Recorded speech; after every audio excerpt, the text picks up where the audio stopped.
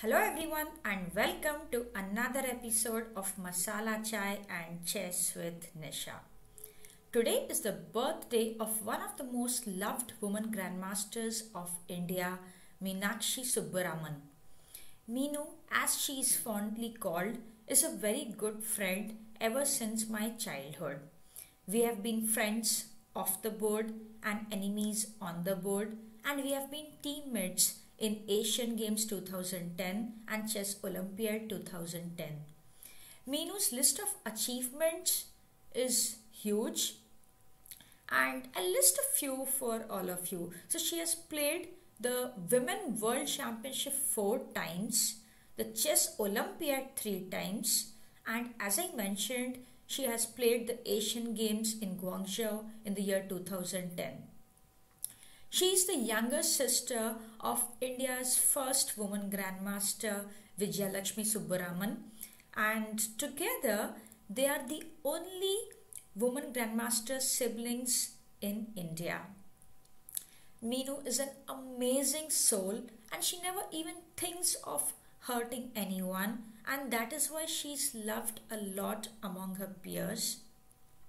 Today, she is a mother, she's a wife, she's an office goer, and she's a player. She's playing all the roles together.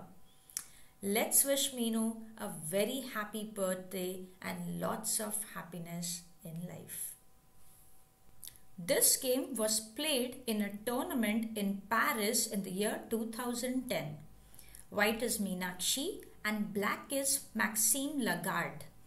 Today, Maxime Lagarde is a very strong player. He has a rating of 2651, but even at that time, he was strong with a rating of 2414.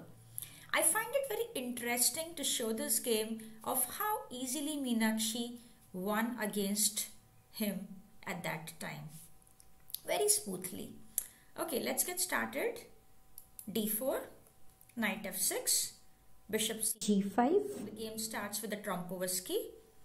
E6, E4, D5, E5. So the knight on F6 is attacked and it cannot move because of the spin here. So black plays H6, and here Meenakshi played Bishop C1. I think she was playing some original chess because normal would be Bishop E3. This is more natural, but she was just playing something different, something original. Knight FD7 was played. Knight F3, C5, C3, Knight C6. So we see that we have the French structure on the board, and in this structure, black tries to pile up on the D4 pawn. There's going to be more pressure on the D4 pawn. Let's see. Bishop D3 was played here, but instead Bishop E2 is also possible, just keeping the D4 guarded. Meenu went BD2, BD3, Queen B6, and here Meenakshi went for an interesting pawn sack with castles. Normal in this position would be to play Bishop C2, and here black gets the equality with C into D4, CD4, Knight B4, and so on. But Meenu went for a pawn sack, castles. C into D4, C into D4, Knight into D4, Knight into D4, Queen into D4. So she gave her central pawn, but she wants quick development, Knight C3, and here she offers another pawn which was captured. Now this game is a very good example of how to handle this kind of pawn hunting in the opening, especially with king in the center. So after queen into e5, Meenakshi played rook e1, and the queen has to make a decision where to go. This is very typical in French that white gives these pawns and gets very good compensation. So we see the same thing here in similar structure, almost the same structure. So black played after rook e1, black played queen b8. Instead, if black goes queen d6, there is knight b5. White keeps disturbing the queen. And the problem is that, for example, if queen b6 here, there is bishop f4 and knight c7 is coming. And instead, after knight b5, if black goes queen b8, white has two interesting choices here. White can simply go queen g4 with bishop f4 to follow, which is very strong. But instead, white can also go for something very flashy with bishop g6. This is also a very nice idea. And the point is, I'll just show you very briefly. The point is, after fg6, there is rook into e6 and king f7. There is queen d5 leads to a very, very strong attack. For knight f6, rook f6 can be captured. It's very strong. So, I mean, okay, white has a choice to go for this or just to play simply queen g4 in an earlier position after queen b8, and after bishop f4, white is very good. So let's come back to the game. After rook e1, black played queen b8 and white took knight into d5. Already white has a winning attack. White is a pawn down, but look at black's pieces. Everything, almost everything is on the first rank, and especially the king is in the center, which is very dangerous. Bishop d6 was played here, queen g4. So white is attacking the pawn on g7. There is some threats on e6 coming. And black played king f8. Instead of king f8, if black goes g6, there is rook into e6. It's very, very dangerous. There are no pieces near black's king to help him. So in the game, after queen g4, king f8 was played, and white played a nice move, queen h4. And if you notice, in this position, white is threatening a mate on d8. f6 was played here. Note that g5 is not possible because of bishop into g5. This rook does not have a support, so at g5 cannot be taken. So queen h4, black played f6 in the position, and white went rook into e6, knight e5 was played, and here came a shot. The rook is not trapped. The rook came for the kill. Rook into f6, g into f6, queen into f6. Knight f7 was played here, bishop g6.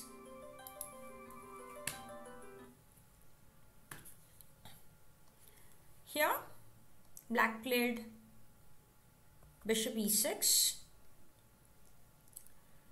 And in this position, Meenu played bishop f7 and black can already resign.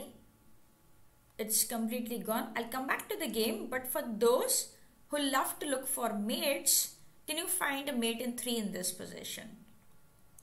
Like, there's a 4 sequence of moves and it's a clear mate in 3. But okay, I mean, anything is winning here. It's a very good position for white. But it's always nice to, go for a forced mate here. So if you want, you can pause. I'll go forward and show the mate in 3. So there was this nice move, queen h8 check, knight into h8, bishop h6, king g8, knight f6. It's a pretty mate, that's why I thought of showing it. But okay, after bishop f7 played in the game, already black is in a position to resign. So here black played 2 more moves, bishop h2 check, king h1, queen e5. And note here that bishop into f7 is not possible because of queen h8. So in this position, black played queen e5 and queen e7. Black resigned here because the point is black is getting checkmated. After king g7, bishop e6, king g6, and a mate with queen f7. And note how smoothly Meenakshi won this game, and especially it feels nice that the opponent, Maxime Lagarde, is today a super grandmaster with a rating of 2651. Very nice victory.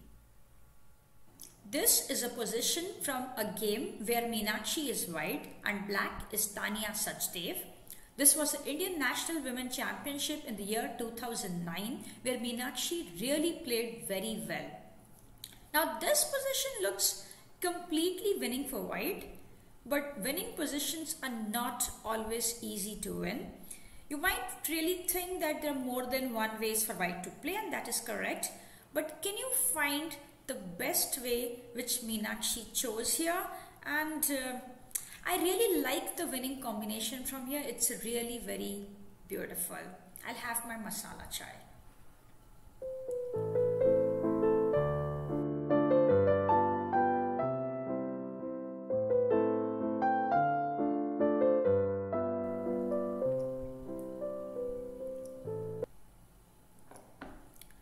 So here Meenakshi played e6, and it's a very nice move because it cuts off the black queen from the f5 pawn. And if you didn't find this move, pause now and try to think what white wants to do after knight into e6. It's a very pretty combination and a very nice exercise for calculation. So for those of you who have seen it, who already calculated it, you can go forward, or if you just want to enjoy the game, you can just see it. So in this position, black took the pawn knight into e6. Instead, if black plays queen d6 here, there is this short knight into f5, g into f5, queen f5. This king on g8 is in a very horrible state. So in the game, knight into e6 was played. White took knight into e6, rook into e6, rook into e6, queen into e6, and white played queen d4. So white is threatening a mate on g7 and also bishop d5 pinning the queen. So in this position, black has to go queen e5 to defend against the threat of mate on g7. Bishop d5 check, and here black has to go king h8, and in this position, this is my masala chai moment. Can you find the only winning move for white in this position?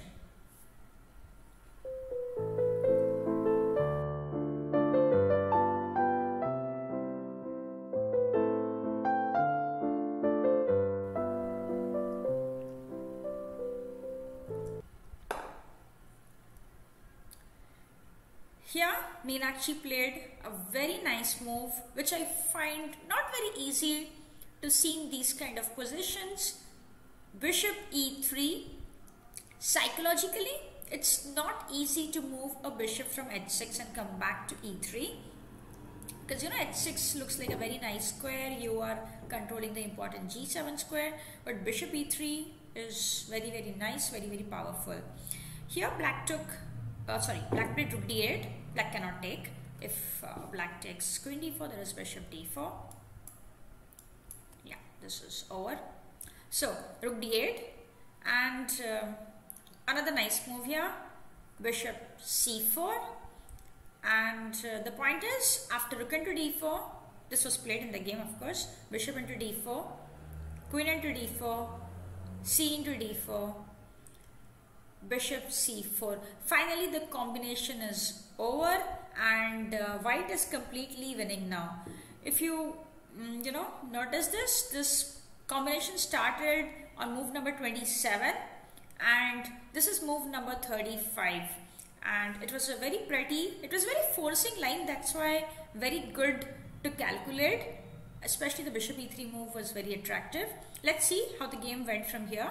Rook c1 was played, bishop d5, rook c5 attacking the bishop again, bishop e4, d5, passed pawns must be pushed, king g7, d6, king f6. And here again, Meenakshi played a very nice move, rook e5, cutting off the black king. You'll notice that king into e5 is not possible because d7 and the pawn is queening. So after rook e5, black played bishop c6, rook e7, h6, white went h4, g5, rook h7, and here Tanya resigned. And this pretty combination. I'll first show you what is happening. So basically here white has this threat of rook into h6, white has this threat of d7. So for example, if king g6, white can choose. White can either play d7 or white can play rook into b7. Everything is winning for white here.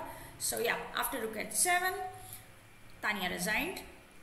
And I think this is a very, very nice finish, very nice game by Meenakshi.